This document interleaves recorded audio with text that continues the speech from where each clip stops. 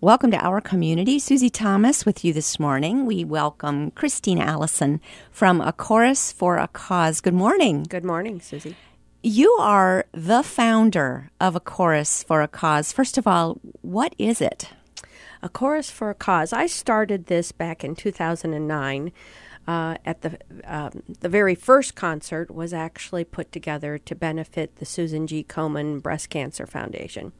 And there was a work called Sing for the Cure that I had wanted to do for, actually, it was almost 11 years that I wanted to do it. But my schedule just didn't permit because of the job that I had at the time. And it was just very time-consuming to put together what I wanted for this performance. So you came up with that particular organization because of the Sing for a Cure? Yes. Joseph Martin, the composer, put together this extended work called Sing for the Cure. And it's actually, I'd say, prescribed that you have to donate the money to Susan G. Komen Breast Cancer Foundation.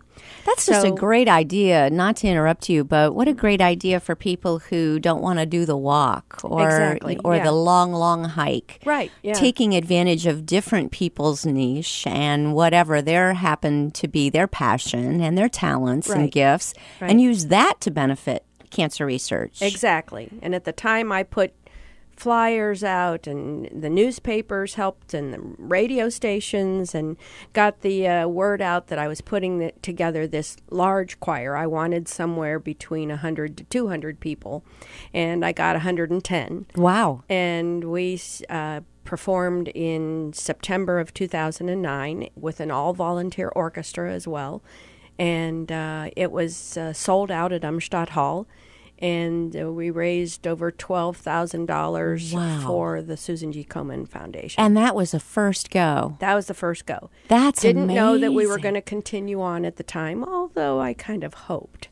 And I had singers that came up, maybe a month before the performance and said, "We're going to continue on as a choir, aren't we?" And out of the 110, 80 of the singers continued on with, and we decided that the name of the chorus would be A Chorus for a Cause. At the time when you first were putting this together, first of all, did you anticipate that kind of a response to have 110 singers I actually had no idea. That's amazing, because this isn't just a mild commitment. When you're going to be singing something and putting together an entire program, that's some practices. You're talking about rehearsal time. We're talking weekly 2-hour rehearsals. Wow. So you worked together how many weeks to prepare for that first one? Oh, we started on June 10th of that summer, and we performed the end of September. And St. Michael's Catholic Church gave us the rehearsal space. So everything just came together. Then the Kansas City Schools donated Umstadt Hall for us to perform in. And it was quite an exciting venture. That's so neat. I can see why you wanted to keep going. And when you work together for that many months, I can see why they'd want to stay together as a group and continue to get together. You and become sing. a family. When did you decide on a different cause and not make it be Sing for the Cure every year? Well, when we first started, we kind of went with some of the more well-known causes, like American Heart Association. But then it got to where we were successful that we ended up needing a board of directors. And the board decided, and I totally agreed, that maybe we should benefit nonprofits locally, the smaller nonprofits. So we've done Pegasus Farm in Hartville. We've done Domestic Violence Project. So there's a lot of various ones. I think we've only repeated one cause once, and that was just recently. We're going to be doing another one I think it's in the spring, actually. No, next year. And it's the Yeah. I And forget. wait and It's be surprised to right, hear. it's the baseball for like Down syndrome. Oh, and my I gosh, can't think they're what the name of wonderful. it is, but Yes. that'll be a repeated one. And they've been here, and it is a Special Olympics per se for students with Down Exactly. syndrome who play baseball. And they Right. are the greatest kids They and such are. a cool team. Yes, yeah. How very nice. So you've actually become a foundation as well. Yes, right. We're a nonprofit organization, 501c3. So Well, boy, you started with wanting to sing, and you've ended up becoming a businesswoman and having to put Exactly. together all these kinds of extra little Yes. details, like becoming a 501c3. right. Fortunately, with the board of directors and the friends that have come along with me, a lot of the business stuff that I really didn't know what to do with, they are a big help. And so Where did you get your singers?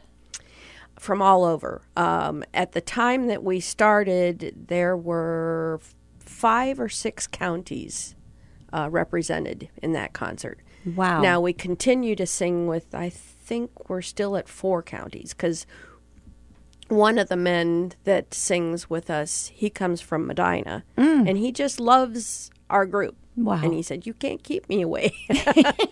And we've got one that's from Bolivar.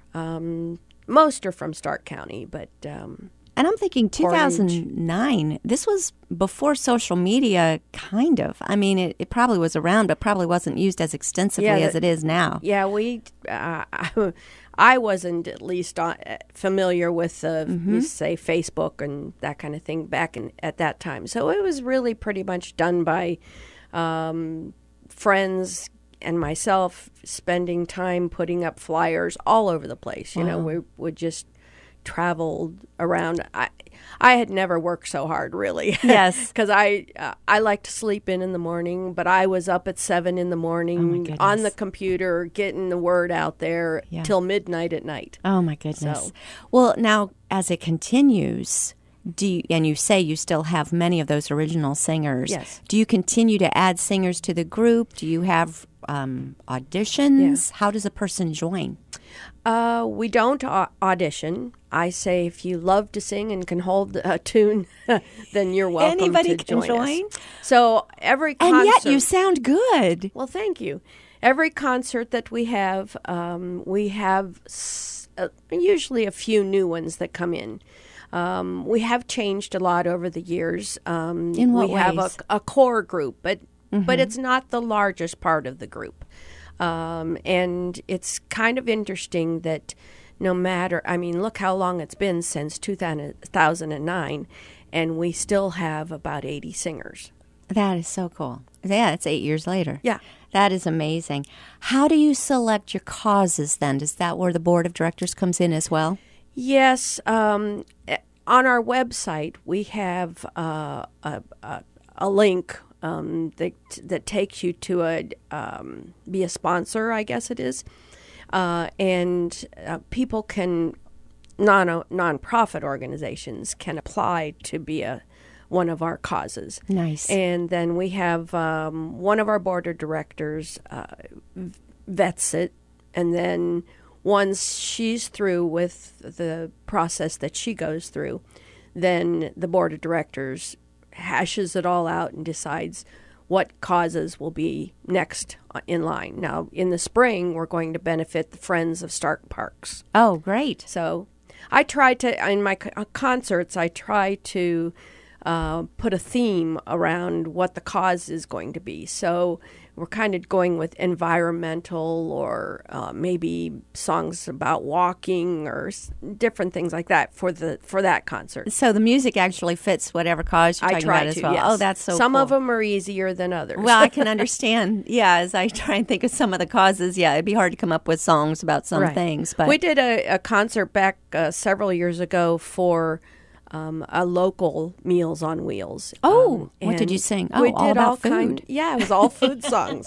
Chili Caliente. oh and- my gosh, that's awesome. Yeah. I don't want to put you on the spot, but what was the hardest one to come up with music to go through? Hardest one. Oh gosh, let's see. Probably one like domestic violence Yes. or Yes. the dyslexia, Children's Dyslexia Center. Yes.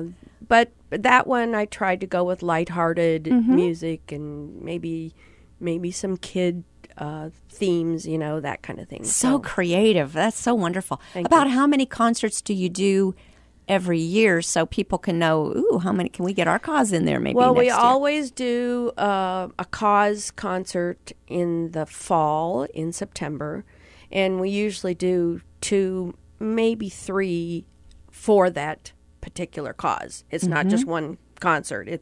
We'll do 2 or 3, and then we always do one in the spring for another cause. Our Christmas concert actually benefits A Chorus for a Cause. That's a cause as well, a legitimate Right. cause. We have to keep going. In order to do our mission, we need to obviously help ourselves some too. Because, well, the last 2 concerts were totally sponsored, so our causes got 100% of all the money, the ticket money that we brought in. But that would be unusual, yes? I mean, certainly It costs some money to run an operation like this. And we would usually get a certain percentage of what was brought in. But the last one, like I said, it was totally sponsored That's by awesome. Wonderful. either individuals or a company or both, Mm-hmm. and that enabled us to give 100% of the ticket money to the cause. Are your venues normally donated as Umstat was that first time? Yes, Or are you having to pay for venues? Certainly you have to pay for music rights. Actually, we purchased the music, and that's great. Okay. We would have to pay for the rights if we were going to record and sell recordings, but we haven't done a CD. So, but the venues, we almost always sing in churches because they donate their That's nice. facility to us. There's been a couple places that we have had to pay, but mostly we try to go to churches that will give it to us, and that provides us the chance to give all of the money instead of having to pay for the venue. Well, you keep your overhead low and you do so much good work. We're speaking with Christine Allison. She's from A Chorus for a Cause. And the reason you're here today is because, yes, we want people to support your upcoming choruses for a cause and I think a couple of other events as well. What's coming up? Well, we have the Christmas concerts for A Chorus for a Cause. Those dates are December 12th and December 16th. The December 12th concert is at Westbrook Park United Methodist Church at 7:30. It's a Tuesday evening. It's Christmas is the only time that we do a weekday concert. Usually it's just the weekends, but it's worked out well for us, and providing the weather cooperates, of course. Let's hope it holds up the way it's been. It's been amazing. Right. And then the December 16th concert is at St. Timothy's Episcopal Church in Maslin. And that one is at 3:30. So that'll be a Saturday afternoon.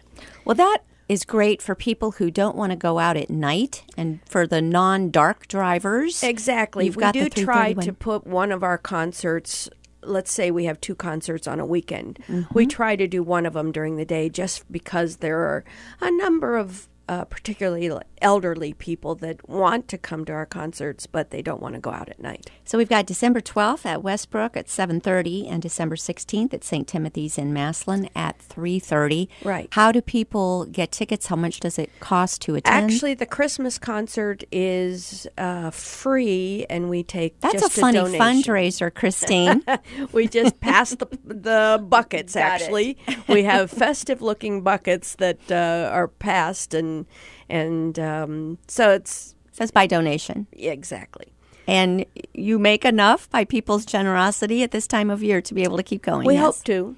There, and generally speaking, yes. There was one year, I want to say 3 or 4 years ago, that the weather did not cooperate. Okay. Well, everybody pray for really good weather and be sure to attend either on the 12th or the 16th. We need to take a short break. We'll be back with Christine Allison talking about A Chorus for a Cause after these words. You're listening to Our Community.